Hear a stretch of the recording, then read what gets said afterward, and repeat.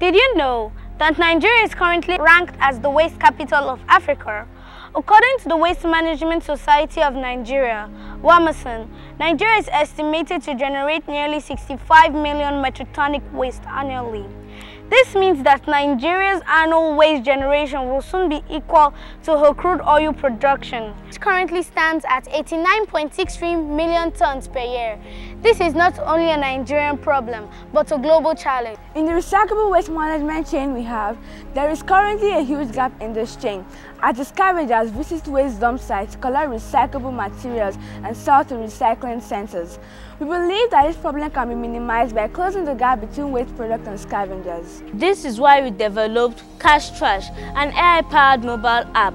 CashTrash solves this problem as it helps the users to easily classify their waste and identify it for easy sorting. It provides users with relevant resources, tips and hacks on how recyclable waste can be reused or recycled at home. It also creates a platform that connects users to scavengers for easy exchange of their waste for cash. Having made some research, we found out that there are existing waste apps like Packam, but there is something unique about CashTrash.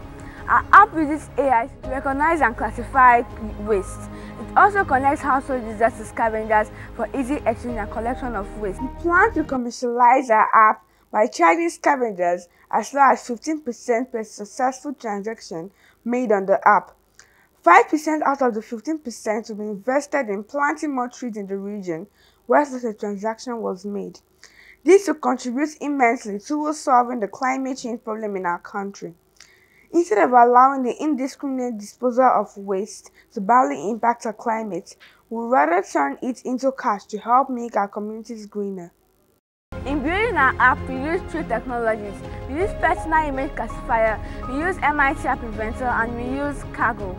We use personal image classifier for classifying the waste. We use App Inventor for designing the different features of the app, and we use Cargo for collecting data sets. Previously, I and my team wanted to connect the users to the recycling centers, but after a survey and feedback from the users, we found out that the recycling centers are too far from the users, and they also do not have the time to start going to the recycling centers to recycle their waste. So that made us to connect the users to the scavengers in such a way that the scavengers can locate the users for easy exchange of their sorted waste for cash. We plan to build a league feature which will recognize the top 10 recyclers every month and reward them accordingly. We also plan to build an AI-powered trash can which will help households sort their trash accordingly.